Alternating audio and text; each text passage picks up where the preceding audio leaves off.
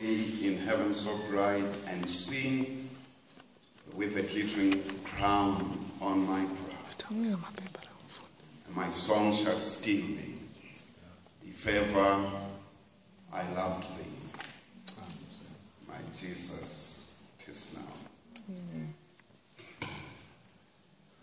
And we love him because he first loved us. Think of a man who received from Jesus' abundant love. And I would like for us to meditate on the narrative that captures his experience with Jesus. All the three synoptic gospels record. There may be a difference in areas of emphasis, but it's a story of God's compassion to his people when they are in need. Mark 10.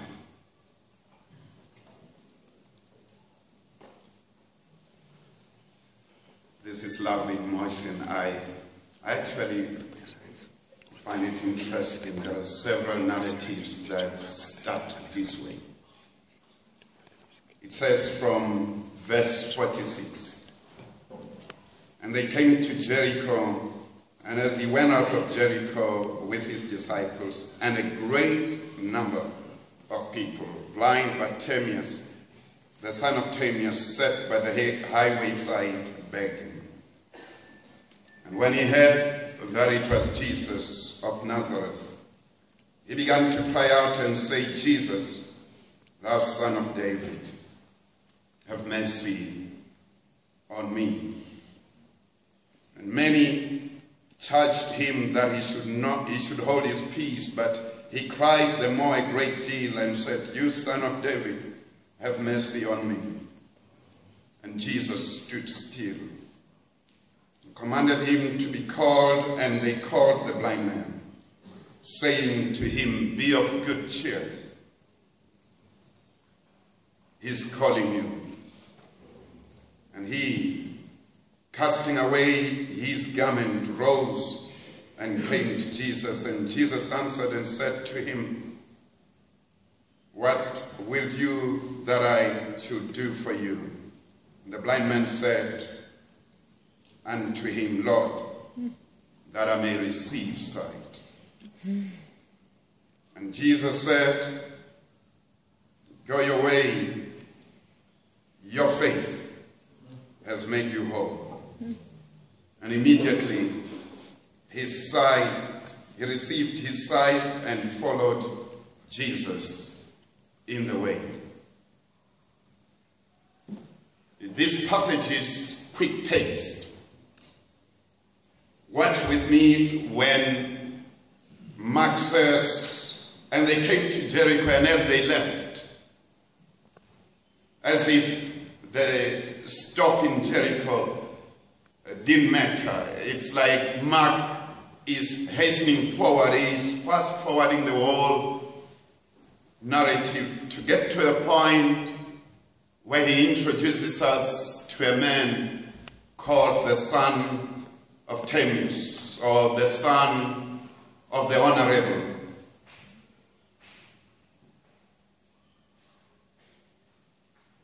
But although he's a son of the honorable, and we're not given reason why he's the son of the honorable, for that which he's experiencing right now, the position where he's seated is not a position of honor. It's a position in the margins. He's by the highway side. Most of us will be more comfortable being centered rather than being in the margins. Most of us will feel a lot more comfortable, a lot more comforted when we find our place in a place of honor, which in most cases it's in the center rather than being in the margins. Bartimaeus, the son of the honorable, he was left daily by the wayside, by those that had sight. They left him there so that he can earn his own living. The fact that he did not have sight would not make his family decide that he deserves of their care and support. He needed to go and make collections. But the problem is, they'll leave him by the wayside to beg. They will not stay with him. They'll leave him there and pick him up late. And if the elements would be against him, if it were to decide to rain, or there will be big gusts of wind, all the dust would rest on Bartimaeus. All the rain will fall on him. And he will need to stay put so that his family will be able to find him where they left him. Bartimaeus was a person to be left behind. He was not to be part of the main. He was not to be part of the movement. He wasn't to be part of the happening. He needed to stay by the wayside. In fact, he needed to stay there and eat the dust of those that pass by. We know he was begging, and you and I know that beggars get change from us, from those that care to stop, to pay attention. In fact, when we give them the alms, when we give them the gifts that we give the beggars, we give that kind of a gift that we will not feel that we gave. After giving beggars, we don't feel we have given anything, we miss nothing. So in effect, we give them nothing just to deal, sometimes just to deal with our own conscience. We move on as if nothing happened, as if we have just met a nobody. And that was Bartimaeus' experience. My brothers and sisters, yes, we may be talking about this blind man by the wayside. But fact of the matter is that many a times, some of us, there comes moments when we feel like this man. We feel left out and left behind. And sometimes we get to a point where we settle to eat dust instead of make dust. We come to decide that ours is a lot that we will be on a receiving end. We do not get to a point where we see ourselves providing a service to others. We do not get to a point where we see of ourselves as a people of value that can share that which we are worthy of, because we feel we have nothing, and sometimes conclude that because we have nothing, we are nothing. So we hop along. It's more about existence and wondering how horrible the next day is going to get. Haven't you met people, you ask them, so how are you? Oh, I'm surviving. It's a survival mode. As others would say, if they were to describe it, they would say, hey, bro, I'm not doing too good. And it is their daily narrative of their daily experience. It's like life itself has cast them to the margins. Or maybe this is where we pause for a moment and say, those of us who were not born yesteryear, we remember the time when we were made to believe that we will never amount to anything. And systematically, we were placed in the margins. And I pray to God that none of us who have gone through that experience may cause other people to feel they belong to the margins and they can never be centered. Oh, how I pray that especially us as males may never participate in placing women in the margins, where they are left abandoned and sidelined and made to believe that they do not have anything to offer that is worthwhile in life. I need to speak to the women that are here present. You have your place, and please take your place. Do not allow any man, and this time I mean any man, to sideline you. Take the place that God has designed for you to take. Refuse, if you will, to be marginalized. But what we need to quickly see, if we have time, we will need to mention that our background need not become our foreground. Yeah. Where we come from need not determine where we're going to end.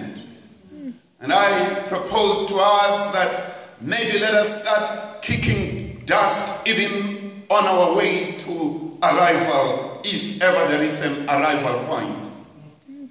Let us make our presence felt in a way that will honor God and help us to leave a legacy behind those that look up to us and those that shall come after us. Bartimaeus was placed in the margins to eat dust that those that were sighted would make. But I thank God this morning, because God will not permit that we do not become gifted in all respect. Bartimaeus was blind, but he had insight. He did not have sight, but he had something bigger than sight. I submit to us that he had insight. How do I know that? Although he could not see, he had insights to what he could do and that which he could become. Record says, and when he heard. So although Bartimaeus was blind, but thank God he could hear. And he used that which he had, that which was in his control and command, to maximize on the deficiencies that he might have suffered. Bartimaeus was blind, but he could see. Rather, he was blind, but he could hear. And when he heard about Jesus, he did something about the input that he just experienced. Fact of the matter is that the avenue to our spirit, or the avenue to our soul, is not only through sight. There comes a time when it needs insight more than sight. So Bartimaeus saw that. Please promise me you heard. Bartimaeus saw that this was the opportunity not to be missed. So the blind man saw that this was not a moment to be missed. If Jesus was passing his way, that's what he was doing. He was passing his way. I know that Bartimaeus did not know that this was the last passage that Jesus was making. But you and I know in retrospect that this was his last passage from Jericho to Jerusalem. He was not about to exit Jerusalem. From here, he was going to stop over in Bethany, and from Bethany, he was going to make that triumphal entry into the city, from which he would not come out until he shall have died. So Bartimaeus must have heard the still small voice that whispered unto his soul and said, "This is your moment. It's now or never." He must have heard the voice, not only the sound of Jesus passing by, but he must also have heard the voice that says, "Time, like tide, wait for no man." He must have come to understand that there comes a time when this wave has come and gone. It will never come back again. Or another wave may come, but that wave will never come again. That the waters that are flowing past now will never pass this way anymore. So if you need to drink of these particular waters, you better scoop of the waters right now before they pass by, for they will not pass this way no more. Many a time, many of us have sat by the wayside of life and kept telling ourselves that there will be another chance, that we can let this one go and we can let this pass. We shall always be at HBC. We shall always be here. There shall always be another week of prayer. There shall always be another sermon that shall be preached. There shall always be another moment when the Spirit shall nudge our spirit to make the right decision. And my brothers and sisters, fact of the matter is, there is no more blindness worse than that kind of blindness. Okay. I can submit to us this morning that that kind of messages does not come from the throne room. It comes from another place whose temperature is high. I can't call it by its name. I am a preacher. So Bartimaeus speaks out. I've heard it's you, Jesus of Nazareth. I don't have a long speech to give unto you. My prayer is not long, it's simple. Thou Son of David, have mercy on me. Right now, Lord, as you pass by, this has got to get personal. It's about me and my need. It's about me and my emptiness. It's about me and my lack of sight. But Bartimaeus does not go that far. He simply says, have mercy on me. Oh, I can sense that there are many people surrounding you. I don't know about those people. I don't know about their needs. I don't even know where they come from. It could be that even my family is in that throng. Right now, it's about me and my need. You're not going to pass by without meeting my need. Have mercy. In other words, do not treat me as I deserve. Treat me as I do not deserve. Just do it for me because you are a merciful God. Do it for me because you are a compassionate God. Your heart is moved. Oh, Bartimaeus knew that even though he didn't have the song, does Jesus care? He knew in his heart of hearts that yes, he cares. His heart is touched by his grief. Stop, have mercy on me. Record is quick to tell us that the throng around Jesus spoke with the blind man and they said, hold your peace. Sure. Behave now.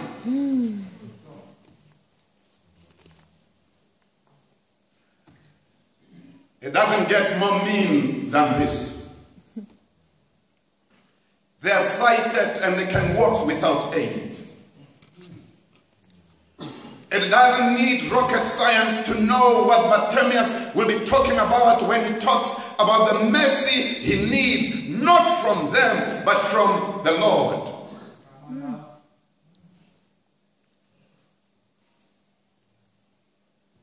So they stop him. In essence, what they are saying is, continue to be a beggar. We have seen the miracles he does. We have seen his compassion towards other people. But we are saying right now, we're busy with the Lord. Do not disturb him.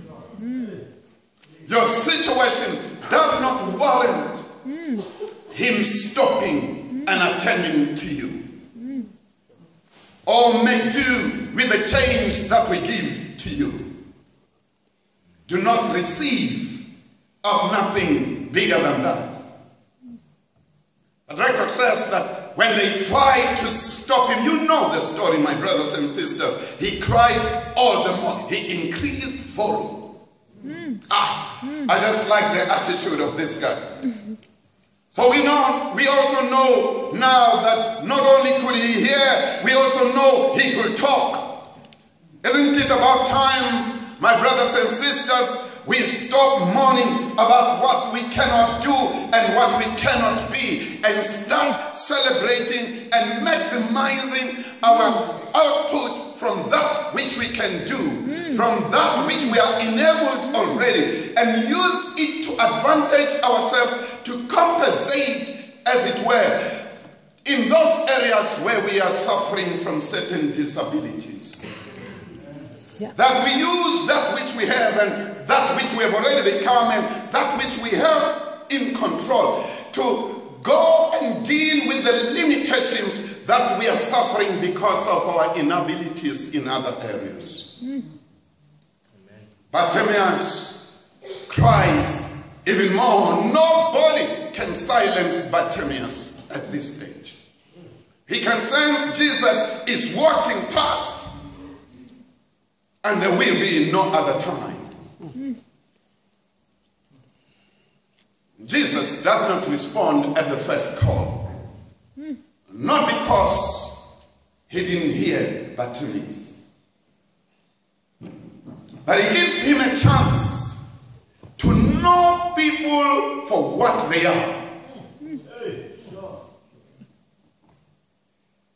And when Bartimaeus had suffered from their insistence that he must be quiet, that he must not do anything about his situation,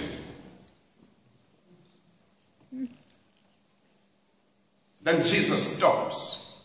Now that Bartimaeus knows people, and he says to the people, this is my Lord and Savior. He says to the people, the very ones that silences him, you call him. Jesus could have said, Bartimaeus, come on over here. But he says to the people that said, keep your peace. Go, call him. You're going to be the agency. The stoppers and the haters.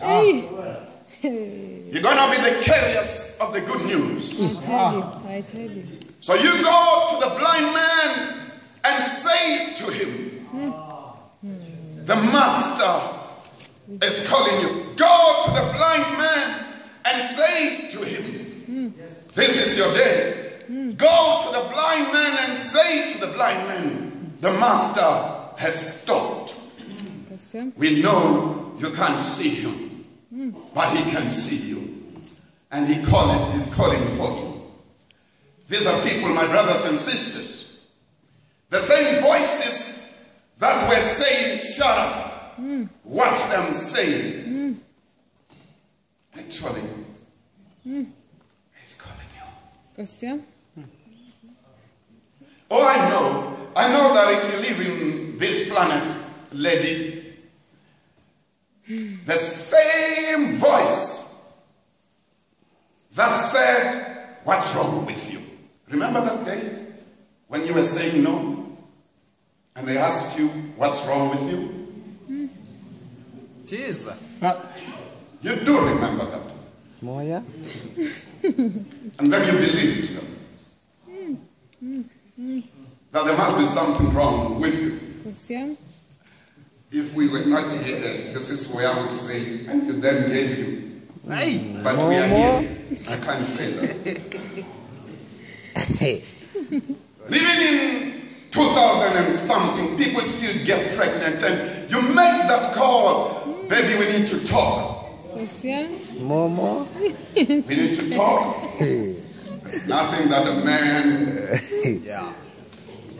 Yeah, like we need to talk. More? Yeah,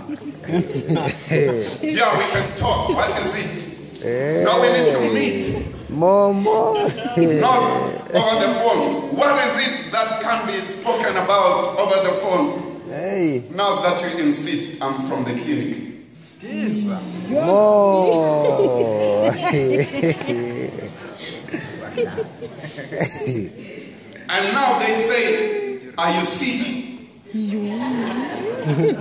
What's wrong with you? What were you thinking? They say, you can't live, my brothers and sisters. You can live your life for people. People are like that. We have already talked about how an expiry date, that includes the value they place on you. It's got an expiry date. People are like this today, tomorrow they are different. You can live your life to please them. It's a complete and a serious waste of life. More. Yet some of us, we need to say this before we get out of here, my brothers and sisters.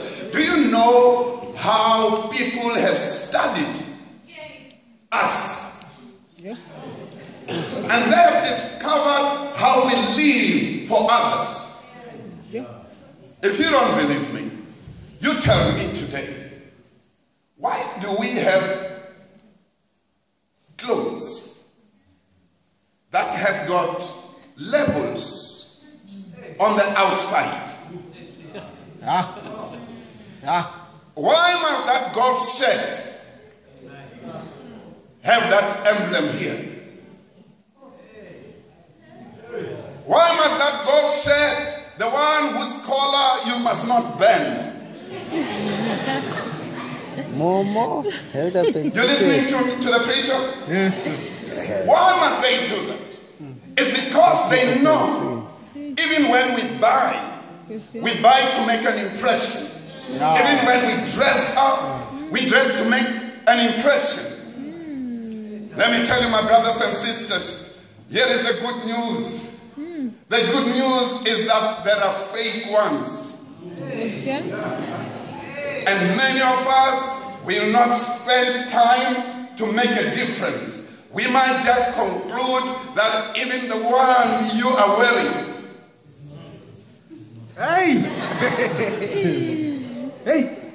Made in China. The other day I walked into people who sell shoes. They sold me a beautiful pair of shoes. And when it wore out after a couple of years, I went back to the same guys and I wanted the same shoe. I mean, I'm a man. I don't have to show that the clothes I'm wearing today are different from yesterday. So I wanted the same pair of shoes. And I found one that looks like it. The first one that I had, styled in Italy.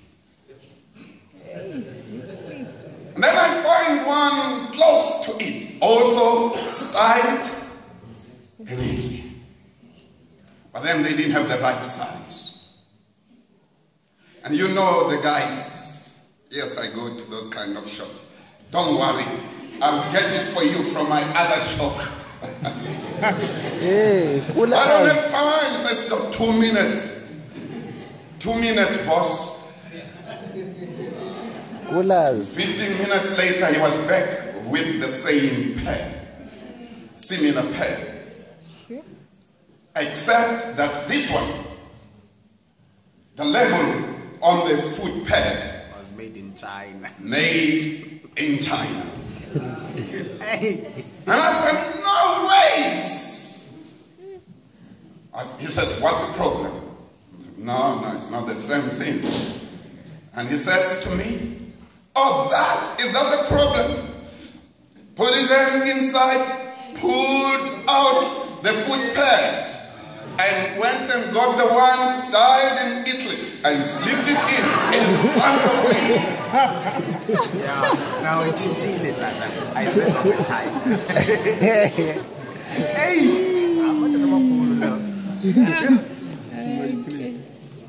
My sisters, most of the fashion designers are men.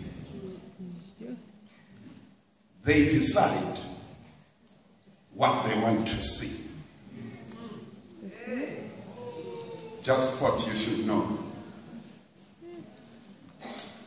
But we're not talking about that. We're talking about how Bartimaeus never made a mistake to be bothered about the opinion of the people around him. Amen. This was his need. Amen. And he was going to make sure his need is met. Oh, yeah. And the same people, oh, my brothers and sisters, the same people now are the carriers of the good news, and they must be nice to him. That's what happens. We can't live our lives to please the Jones, or are they the what? They can't be the Jones forever. They are the Mormons. Yes. That's the name must change. We can live our lives. We can't buy furniture because the neighbors have bought furniture. We can't buy a particular piece of a clothing item because it's on fashion. You got to know for yourself what you are up to and have a purpose in life and be sure you live according to the way the Lord has charted your waters. Yeah. It's a waste to become a copy of somebody else. We've been told that if God was working with copies, he would have made color copies for that matter. But it pleases him that each one of us must have a personal experience of what he has to offer for them as an individual. God is not into mass production. God is looking for individuals. That is why he could hear Bartimaeus in the midst of that noisy crowd, because just like he did with Zacchaeus, he came that way because he was looking for a man in need, and his name was Bartimaeus. And this morning he's looking for somebody in need in our midst, and his name and her name, it's you, my brothers and sisters. It is up to you this morning. You can let it pass by. You can let him pass by. You can let the opportunity pass by. Or you can walk up to him. Record says he took off his garment and then jumped up and ran to Jesus in his blindness. He didn't need no escort. He knew because of his sight, he could tell where Jesus is located. And because of his capacity to hear, rather, he then made his way to where he last heard that whispering sound of Jesus. When he said, call him, he just dashed towards that direction and bowed before Jesus. And Jesus asked him a question. As if he did not know it needed to come from his heart. It needed to come from his lips. It needed for him to hear Jesus' question, because Jesus had given him the hearing capacity, the speaking capacity, and the thinking capacity. He must speak out. He must make the choice to be healed. What do you want me to do for you? Just like his style is. No complete sentences. That I may see. That I may see. Oh, that I may see. And Jesus says, you can go now. You can go now, because you have received the desire of your heart today. What is it that you and I need to receive today at this hour? It is yours for the asking. If I matter, if the people around you matter, that's what it's going to be. You shall not receive. There's a time to make a deal with Jesus. You know it. You've been postponing it. This is the day. The Lord has made it for you. This is the day. You can receive. It's yours for the asking. And I plead to God that he may persuade each one of us to grab the opportunity to yield to his grace